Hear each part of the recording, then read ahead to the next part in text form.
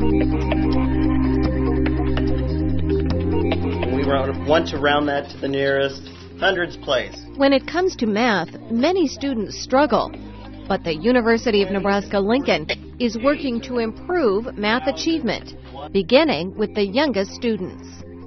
When students get off to a bad start in math, they have a very difficult time ever catching up, and many of them don't. And so we're trying to put in place a project that would give young children, the best start possible. The Nebraska Math program zeroes in on helping teachers teach math. The program focuses on early elementary grades and the transition to high school. So I want you to measure in centimeters.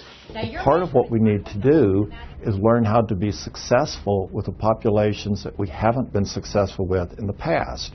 Because if America is going to remain a major economic power, it has to do it through knowledge. Nebraska Math is funded with a $9.4 million grant from the National Science Foundation.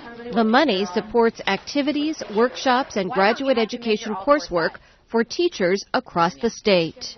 The National Science Foundation has made a tremendous investment in Nebraska, and the beneficiary will be the students and the learning of mathematics in our state.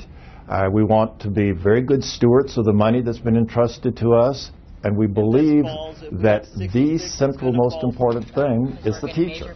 And so our program is built around investing in the knowledge of teachers. Nebraska Math builds on the success of Math in the Middle, another NSF-funded UNL program that reached teachers in 60 Nebraska school districts. The new grant continues that effort. With this grant, we really want to demonstrate how a partnership can be built, because that's something that can be transferred into other states, a model for how the university faculty work in partnership to help our school system.